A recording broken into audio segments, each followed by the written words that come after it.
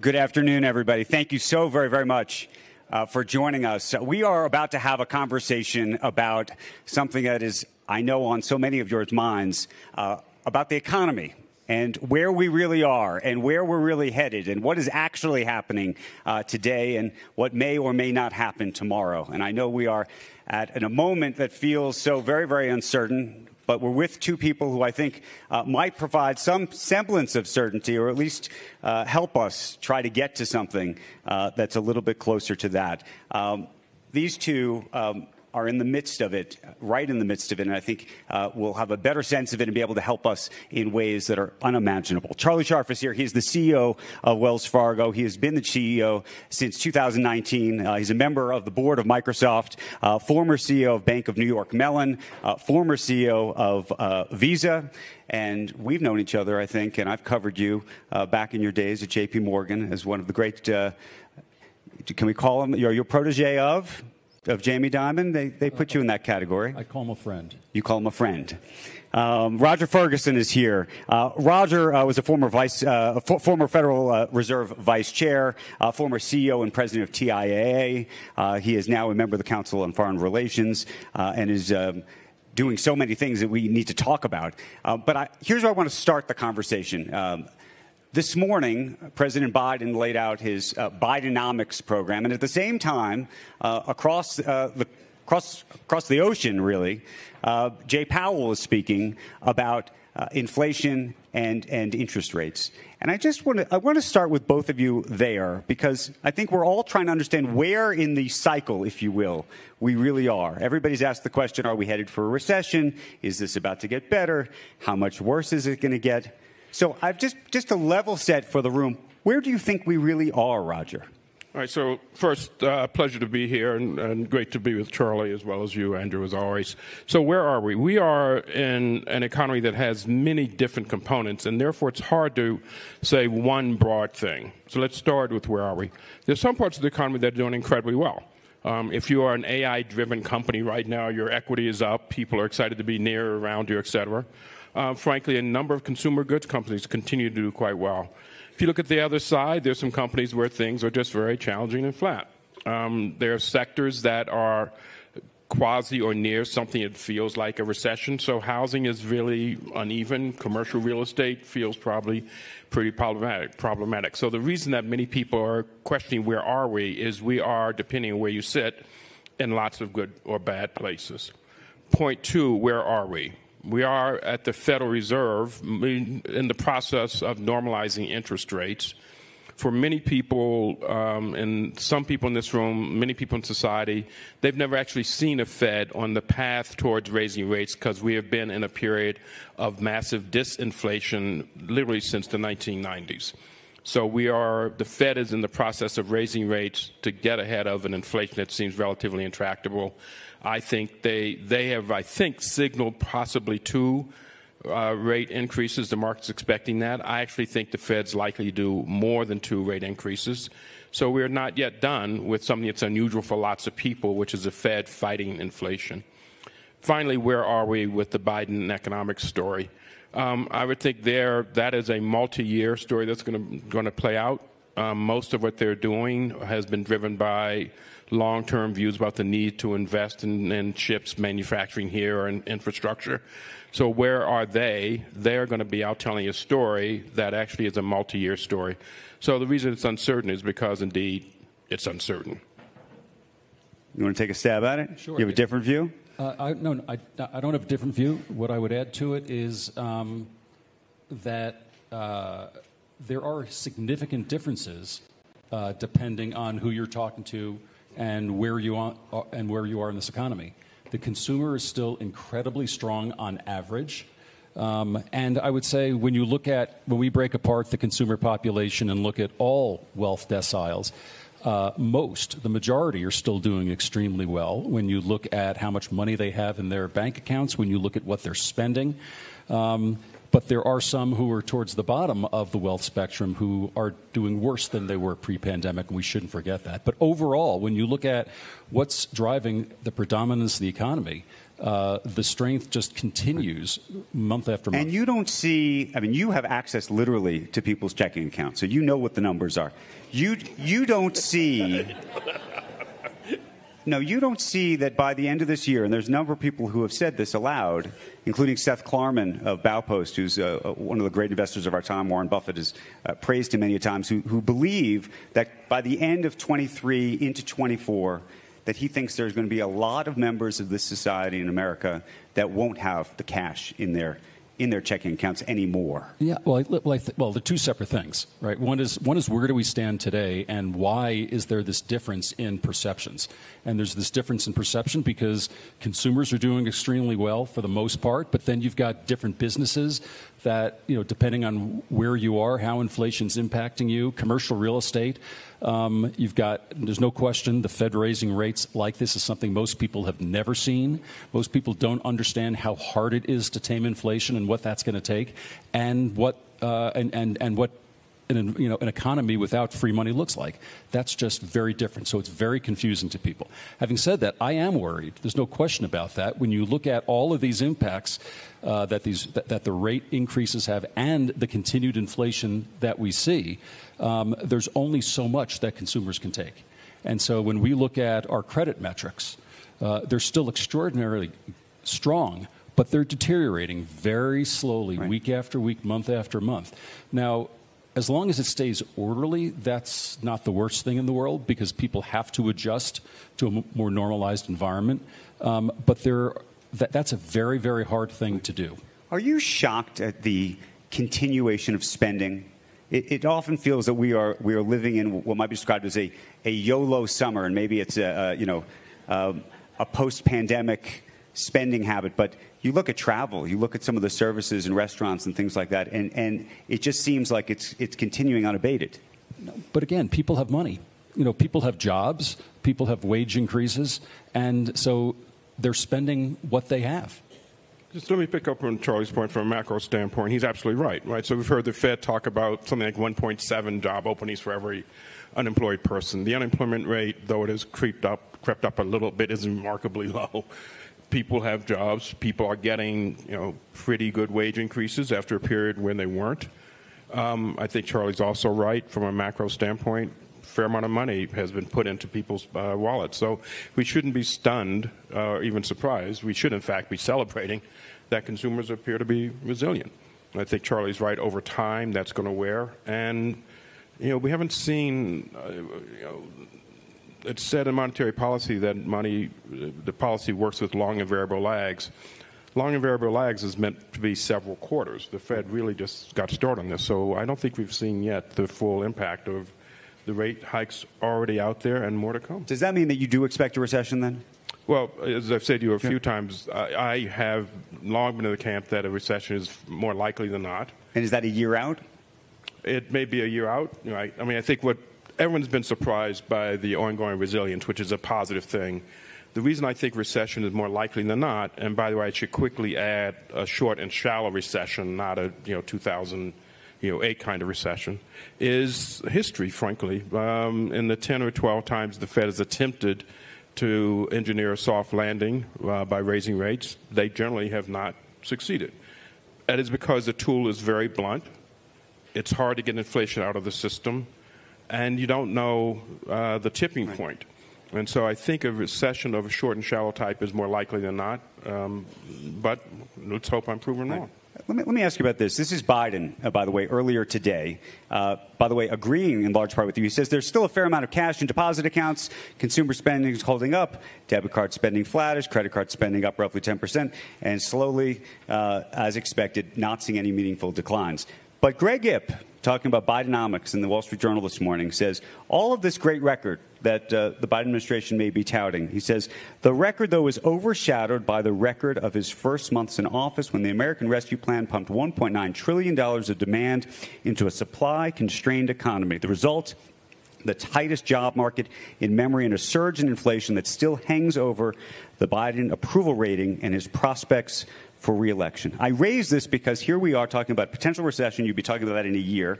We're all thinking a little bit about the election cycle.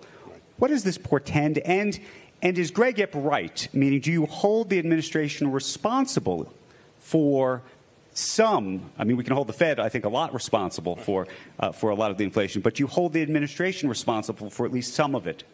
So I'll go first, and then because you're sort of asking me to point fingers at my former friend or friends and former colleagues. And so, look, I think there are three things that are driving this inflation. One, I do think the Fed was a little slow at focusing on this issue, got into the debate of temporary, transitory, permanent, et cetera. Secondly, this is a global phenomenon, or has been, being driven by supply chain disruptions, the war, leading to energy and food, so let's not ignore that. I think Greg is certainly right. All of the mathematics of how deep the recession was versus how much stimulus the administration put in suggests, yes, probably too much. Having said that, we've got to be careful because all of the spending didn't exactly happen at one point.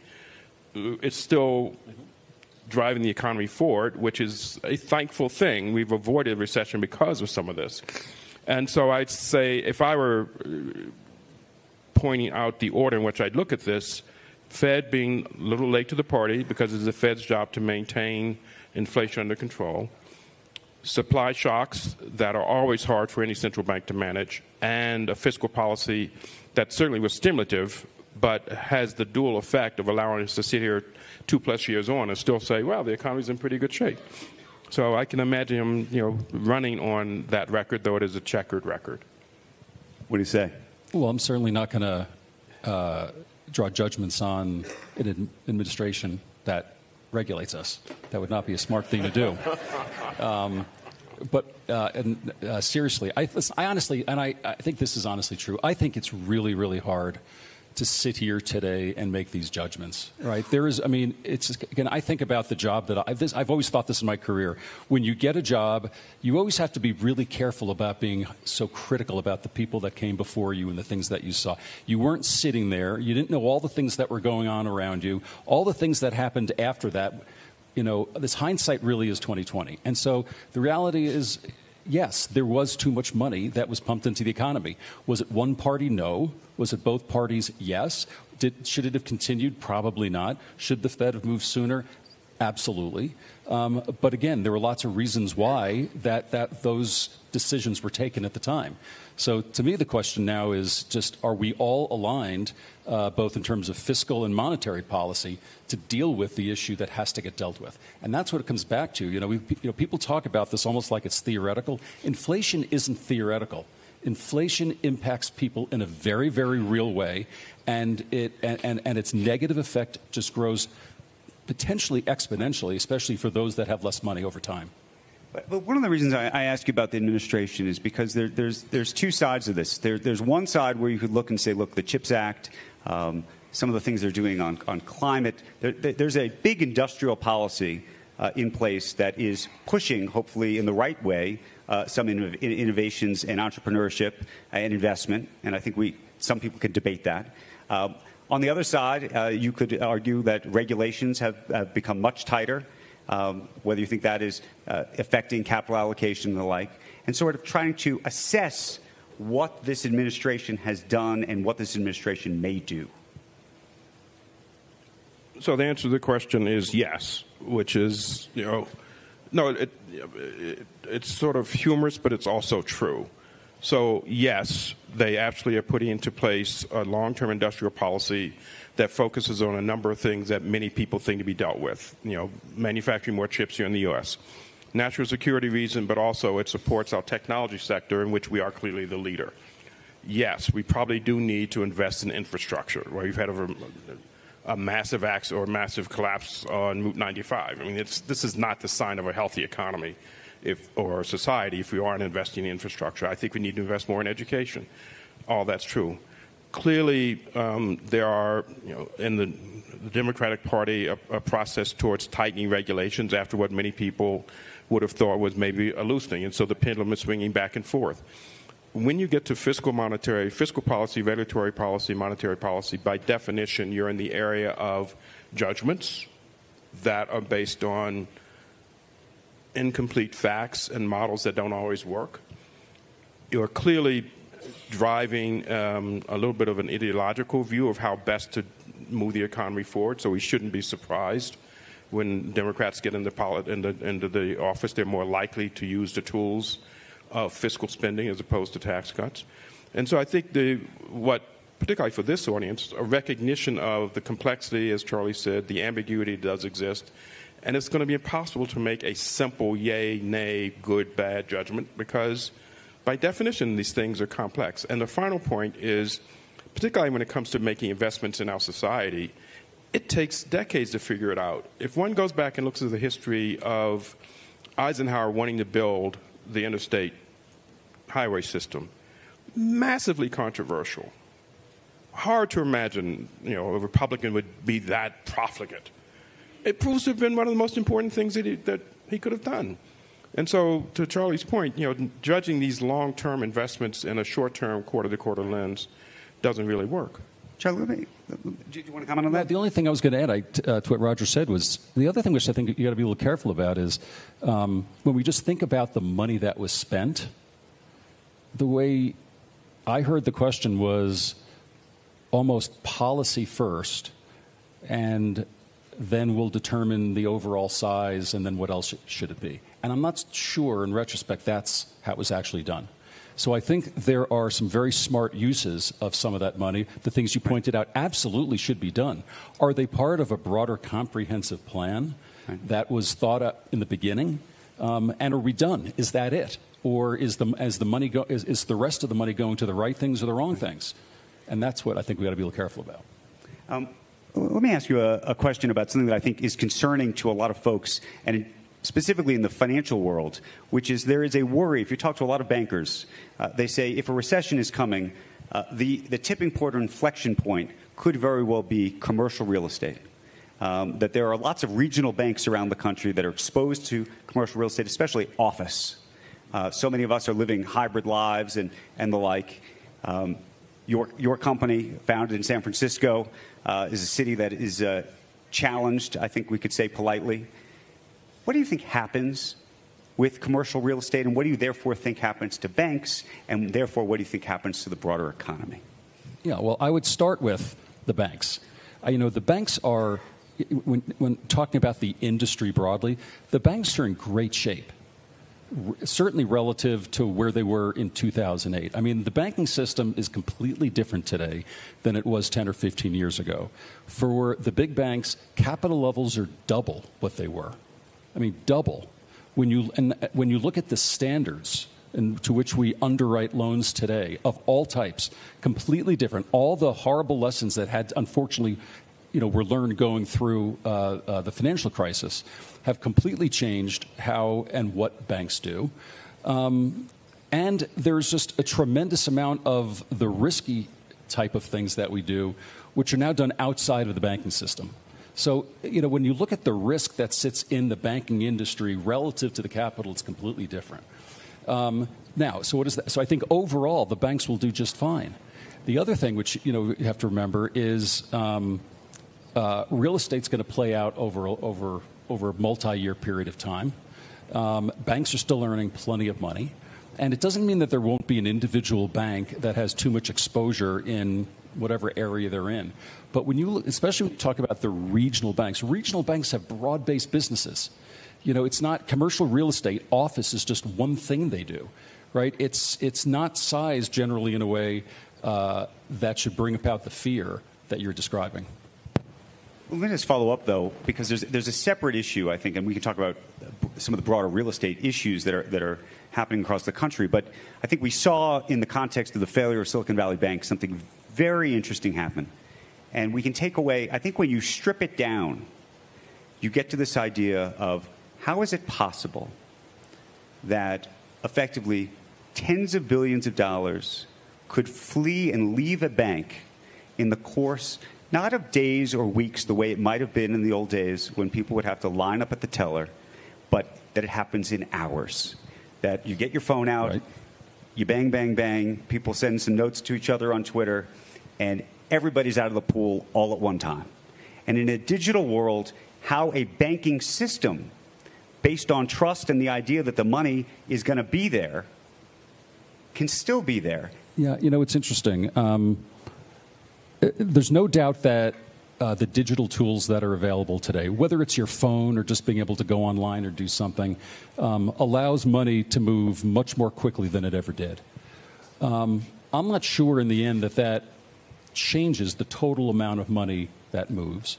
So when we think about think about our own institution, when we think about, what we have to prepare for, we might have thought that we would have 3 or 4 days to deal with something. Today, now we look at it and say, it's 1 day. And so it becomes more of an operational issue of how you put yourself in a position to create liquidity. The issue with Silicon Valley Bank and First Republic, it was a business model issue. Those two institutions did not look like the broader banking system.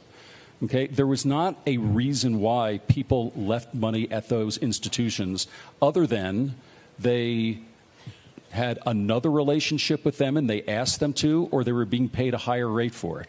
That is very, very different from a broader banking institution like ours, or regional banks, or even many local banks, where you have people's transaction accounts, you have businesses' operating accounts, you have their payroll accounts. They're not going to go in and move that in any one way. And by the way, to set up a new bank account someplace with all the AML and KYC stuff that's required, that takes weeks today.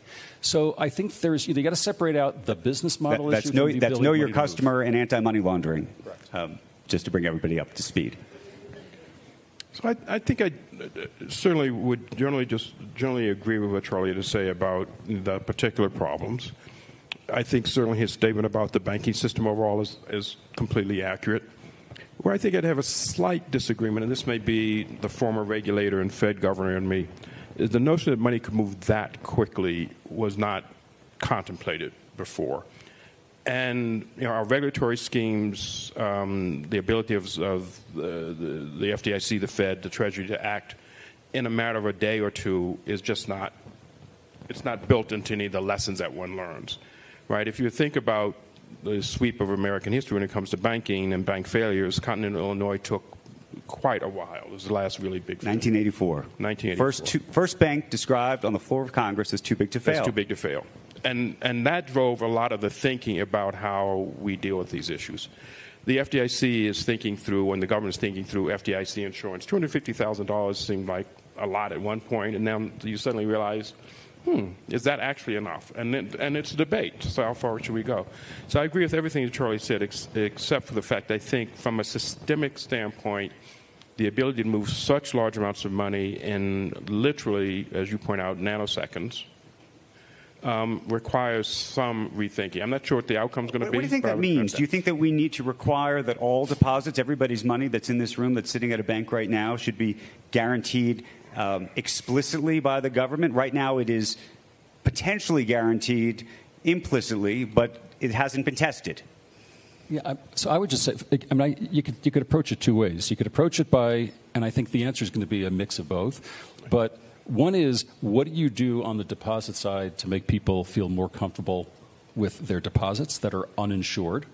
And the second is, what do you do on the liquidity side for banks, where you look at the assets of banks and say, even if those runs happen, the bank should have enough liquidity to survive that. That is what, and that's what we live under. And the biggest banks have these liquidity ratios that we have to operate under that aren't passed down to other banks in terms of what the requirements are, or when they get passed down, they're passed down with a different set of restrictions under the theory that the money would actually stay at those banks longer for different reasons. So I think there are, I agree with Roger that times are different, but I think that for those that have always thought about liquidity, that have thought they would have to deal with the issue is you might have to deal with it in a day or two as opposed to a much longer period of time. And so how do you put yourself in a position to be able to access the liquidity so you can give customers liquidity? And the reality is people like SVB did not have those things in place. Let me ask you, Charlie, a separate question about being a CEO in America today. So many CEOs would come to, frankly, this event and so many others over the last several years. And the big conversation was around ESG, environmental, social, and governance. We talked about climate. We talk about DEI issues. We talk about purpose over profit, in fact. to some degree. And it feels over the past year that things are shifting once again, but are shifting back. Some people here might call that backwards. I'm curious what you think is happening. And given all of the pledges that both Wells Fargo has made on various different ESG sort of metrics and many of your clients have made, where do you think this all goes? Yeah, I personally do not think backwards is where we're going, but I do think there's a balance in the conversation that didn't exist before, and balance is always a helpful thing. And so what I mean by that is there was, and I can just speak from a company standpoint in terms of what do we do, what is our responsibility. We absolutely believe we have a broader responsibility than just making money. In fact, we believe that in order to maximize the value for shareholders, you have to think about all the other stakeholders. And I can go through why. I mean, Wells Fargo is a perfect example of that. Right? We made plenty of money. We did a bunch of other things we shouldn't have done. We weren't thinking about a bunch of stakeholders. And who got harmed? The shareholders. So they all do fit together. And all of the things related to ESG are very much a part of that. So there's no question in my mind that the push towards a broader society and companies recognizing their responsibility in ESG was incredibly important, and it wasn't happening. But we also have to realize that we've got to be realistic about what it's going to take to get there, that no one industry can do it on their own. It would be incredibly helpful if public policy was aligned with what we wanted from the private sector as well. And so I think that, from my standpoint, it feels like that's where we are. But we're not going backwards. We're still going forwards. But on the public policy piece, I would argue to you that the reason why the conversation has shifted, and Larry Fink said it shifted, one of the great pioneers of sort of ESG over the last decade, writing letters to CEOs like both of you about sort of thinking about these sort of a larger mission, is you've seen what's happened in Florida with Disney and DeSantis. Even in the past couple of weeks around companies, including Starbucks and others, who've decided not to be as aggressive in some of their celebrations of Pride Month, for example. There are so many different issues that have taken place where companies that were quite outspoken on these issues have sort of receded. Issues on climate. If you have certain climate policies, there are certain states in this country that don't want to do business with you. If you have policies around guns and whether you will loan money to gun manufacturers, if you won't, there are certain states that have decided they won't do business with you. How are you navigating that and recognizing that there is a policy issue, but there's also, given at least it was put in moral terms several years ago, how those two things square now? Listen, I think there are. I think the way at least it feels is that, and this is true in any issue, by the way, whether it's ESG or anything else, there are always extremes that will weaponize something. Okay, and we've seen that. And so absolutely you're right. Some of the things that we see in some states I think are incredibly unhelpful. I don't think they're appropriate, fair, or things like that. But it is what it is. And the question is, go back to what we're going to do as a company and what I think other companies are going to do, which is we are still looking towards the future, and we're just dealing with the reality of whether it is climate, where things need to change. Okay, it's going to take investment, a lot of support of the private sector and the public sector to get there. But that, I don't feel any differently about our commitment to that today than I did 2 years ago. And related to whether it's the governance pieces or the social issues of what our responsibilities are, none of that is different. And so we have to continue to have the courage to continue to move forward in a way that we think makes sense, knowing that there's always going to be noise in the periphery. So, look, I'd agree with Charlie on everything you said. I would add a couple other facts.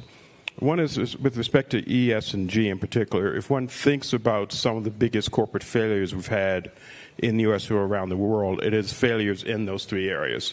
So I think boards and CEOs have to think about the ESG question, plus others, as a range of risk topics that they have to manage either very, very tightly, hopefully in most cases. Some cases maybe a little less so. Secondly, as a person who was, most of you may not know, TIAA is a very large asset management business, among other things. And so having thought about this ESG topic from the standpoint of being an investor, I think it is a risk factor that one has to be paid for if you're going to invest money. So if you're investing in a company that has a high risky ESG kind of profile, are you getting a sufficient return? And importantly, I think shareholders should do what they are doing, which is engage with management to figure out, well, how is the management team of any company that's in my portfolio going to manage down the ESG risk or any other risk to a point that it's manageable and tolerable. Third point I'd make, again, I was a CEO of TIA. We had a large operation in Charlotte. One of the first places where all of this came to head was around transgender bathroom issues, and a number of CEOs signed a letter to the governor. I chose a different approach, calling him directly, sharing my points of view, et cetera. I will tell you, for some people in the company, it was absolutely the right thing to do. For some people in the company, it was absolutely the wrong thing to do. To Charlie's point, the job of the CEO is to manage all of these intersecting forces. But importantly, I think, to have a set of guiding principles that allow you to consistently and transparently respond to these issues. And so, my experience from being in the CEO seat was if I could articulate the points at which I'm going to engage and the points at which I'm not, and why that's the case, and do it consistently, at least people would say, okay, he's being true and honest to his principles. I may agree or disagree, but he's predictable. And so I think there are some paths forward here, but it is a tough situation. Let me ask you, there's an argument to be made that the left, if you will, long used business and money for political purposes, and some people would argue weaponized these things. And for a very long time, Republicans actually did very little with these issues because their argument was it's a free market. And now, Larry Fink and others, and maybe yourself, are turning around and saying, well, look, it's now being weaponized on the right. Which is it? And is it political? And by the way, contextually, so much of ESG actually started in Europe. Which I also think some people would suggest, therefore, is more aligned, frankly, with the liberal part of America than the more conservative side. Listen, I don't think the direction of what we're seeing is any different than what we've seen since we all first started talking about ESG and as a company making commitments. I mean, one of the things that I get to do as a bank CEO is testify in front of Congress, which it's kind of like once a year or so. You got to have it on your calendar, and it's just the responsibility that you have. And if you go back and you look through those hearings, you always had people on the right side of the aisle questioning what we were doing, why we were doing it, whether it was politicized or not, what was driving it, and things like that. I think the reality is when we think about what we do, first of all, again, we think about the broad range of stakeholders in terms of who we're here to satisfy. But at the same time, we have shareholders that vote. And so, let's not forget the fact that when our board sits around and decides what we think the right thing to do is, we do have to take into account those that are going to vote on proposals and make sure that we're considering their point of views on these things. That's not considering the political point of view. That's considering the shareholder point of view and how they're thinking about it relative to the way Roger described. Let me ask you, I want to open it up for questions in just a moment, and I would probably bring it back to the economy. But I have one more for you, Charlie, which is you took this job in 2019 at a time when the Wells Fargo name, in truth, I think was a challenged name. There were, and again, that may be polite. It was something that was in the headlines constantly, billions of dollars in fines that had been paid for all sorts of things. I'm so curious what you thought had happened when you think about the culture that was before you, what you learned during this period, and where you think you are on that journey with the public. Sure. I think, listen, I think when we look back at our journey, I mean, you're absolutely right. We were coming out of the financial crisis. We were one of the strongest and most respected financial institutions, not just in the U.S., but in the world. And I think for very, very good reason. When you look at what we've done for individuals, for businesses, for communities, the support that we provided, it was very, very well earned. Unfortunately, it takes a very long time to build that kind of reputation and a very short time to lose that reputation. We lost sight of the details of what was required for us to run an institution of the size and complexity of ours. So post Dodd-Frank, it was very clear what additional measures you had to put in place to make sure that the company is well controlled. And we did not do that as well as we should have. And we saw that we did things to consumers that we should have never done. And so having said that, when I was called about the job, because you and I have talked about this, I just joined Bank of New York Mellon a year or so before that. I had no intention of leaving. It was a place that I thought I would end my career at. The people are wonderful. It's a truly interesting franchise. And when I was called about this, after a lot of deliberation, I said to I thought, listen, Wells is an incredibly important institution for this country. When you look at the 60 million consumers that we do business with, what we do, again, in local communities, the things that we support, the best thing, if I really wanted to make a difference towards the tail end of my career, there was no better place to do it than Wells, because I believe that it absolutely was fixable. I thought that it was clear the work that had to get done, and I would feel incredibly rewarded to be able to bring Wells back to the reputation that it had. Now, it doesn't mean we're going to be the biggest bank in the country. It doesn't mean that we're going to be in every last thing that we do. But it is putting those things behind us. And unfortunately, they've got very long tails. And, it's a lot of work to do this.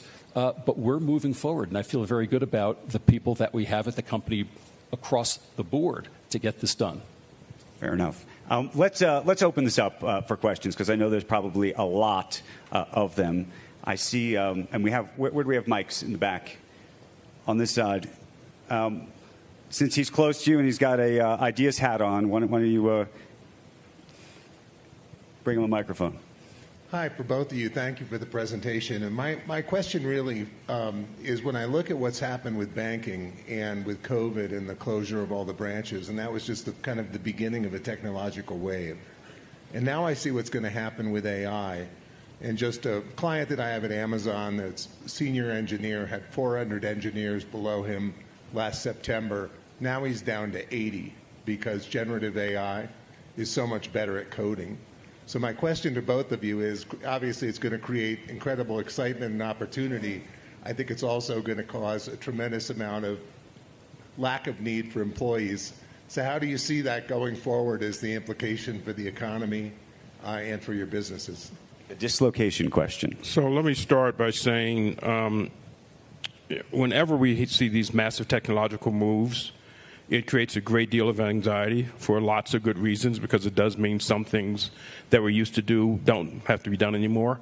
But the great sweep of technology and the economy has been positive.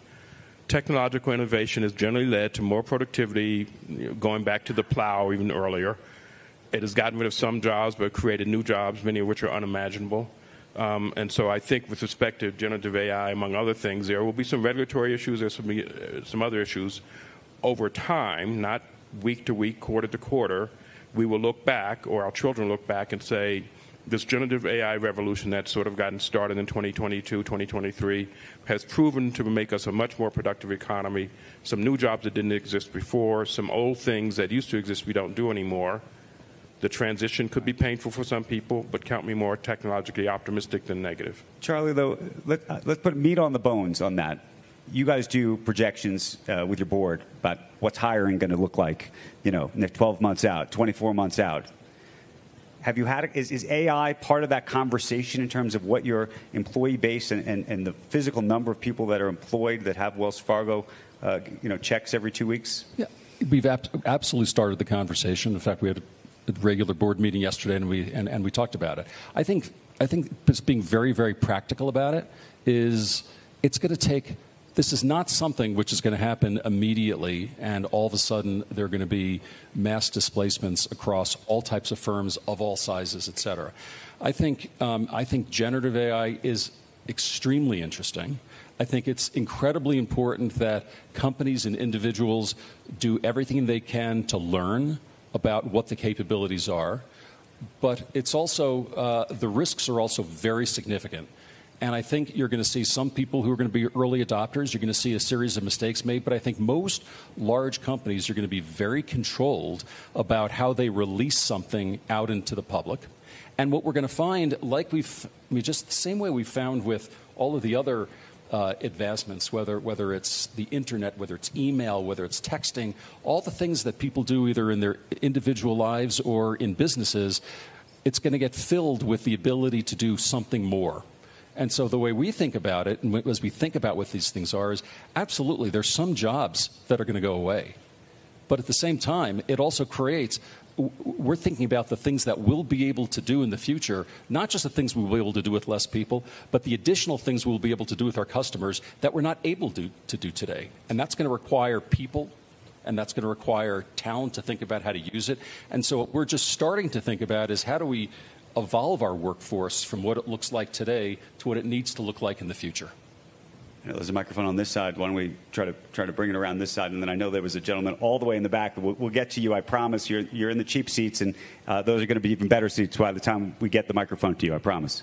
Just going back to SVB and the bank failures, my question is, should all financial institutions be mandated to abandon hold-to-maturity accounting entirely and move to mark-to-market accounting to keep bank risk from getting out of control? The run on SVB seemed to have occurred after analysts showed the mark-to-market valuations showed that they were insolvent and was behind the run. Who wants to take that? And just to break that question down a little bit, I think, sir, is the issue of how banks, quote unquote, mark to market their assets on a potentially daily basis, meaning what's everything worth today, versus things that you're going to be holding for, say, 10 years, in which case you're not necessarily marking it day to day. And one of the reasons that the Silicon Valley Bank had so many problems was because so much of their balance sheet was, in fact, not being marked on a day-to-day basis. It's a very basic version of what happened, but yeah, I mean, I guess. I think the issue is there's got to be, again, what I said before, I think there's got to be more comprehensive liquidity risk management across the institutions.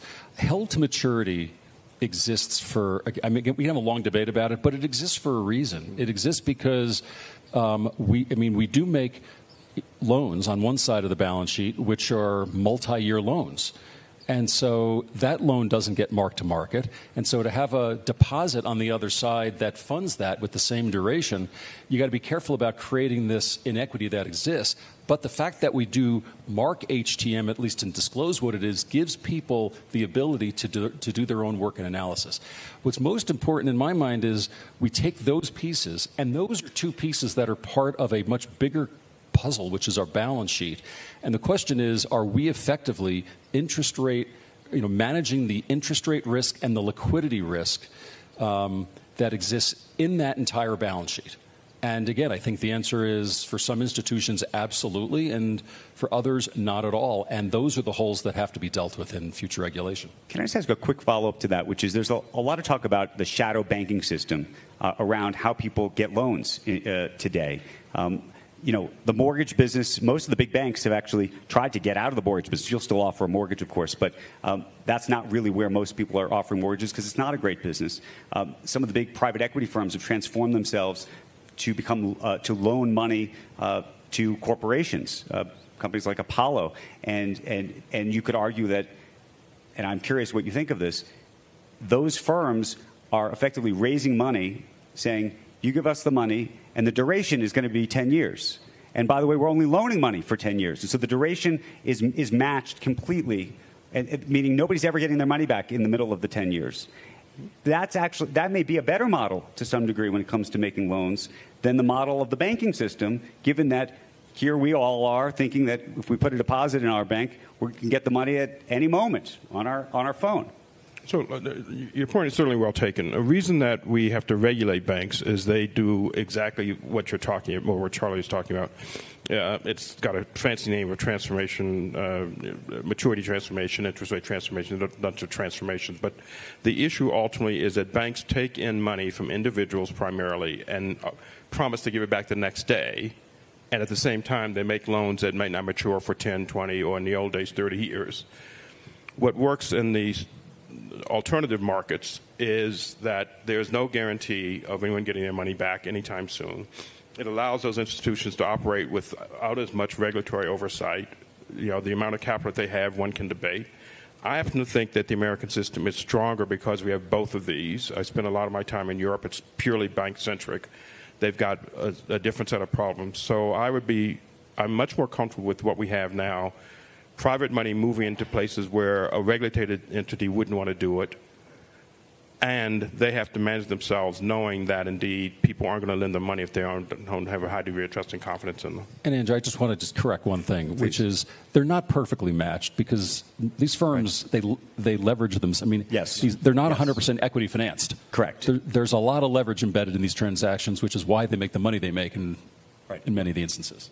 Fair enough. We promised the gentleman all the way in the back that we'd get him a microphone, so let's do that if we could.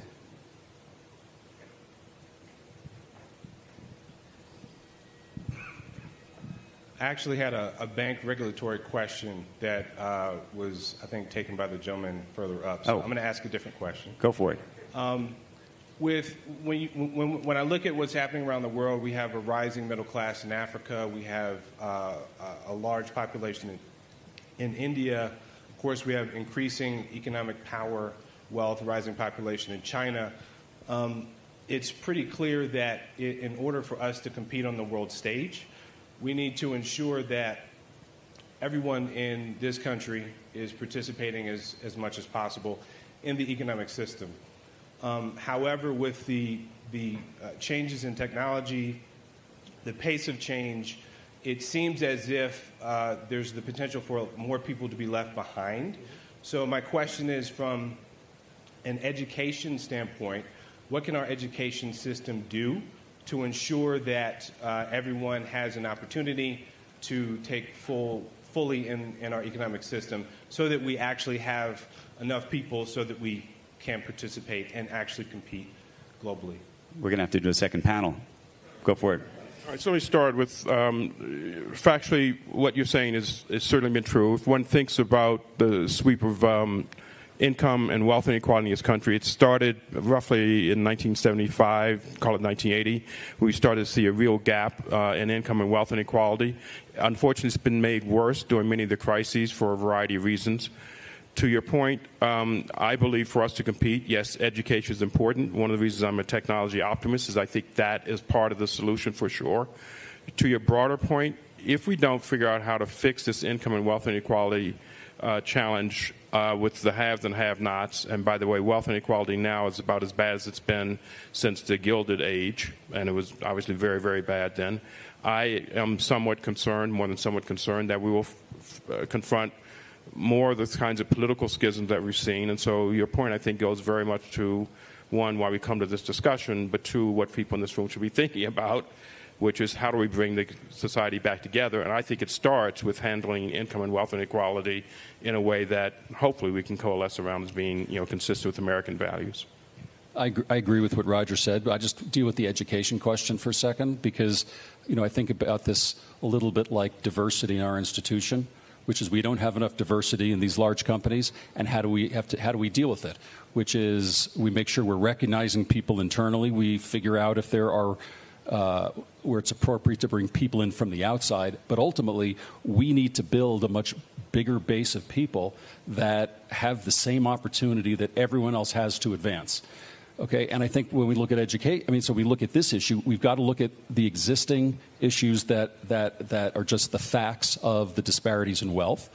But the education issue is just at the heart of solving the problem from the very beginning, which is there is no real financial education in this country. If you just think about it for a second, whatever school you went to, grammar school, middle school, high school, whatever it is, name the class that you took where you were really advised on how to deal with your own personal finances in a very meaningful way. And we see it when we start the things that we're doing around the country as well as Fargo to try and get a broader community access to the banking system. We realize that we don't have direct access to all these populations. They don't trust banks necessarily, so we partner with third parties, a lot of CDFIs that are very, very local. And when you go and meet these CDFIs and you see what they're doing, they're providing the education for people that was never provided before. And so at some point, there does need to be, across the entire country, at all levels, mandatory financial education. Great place to end this conversation. Charlie Scharf and Roger Ferguson, thank you for the conversation. Thank you for your questions, everybody. Thanks for watching our YouTube channel. Follow today's top stories and breaking news by downloading the NBC News app.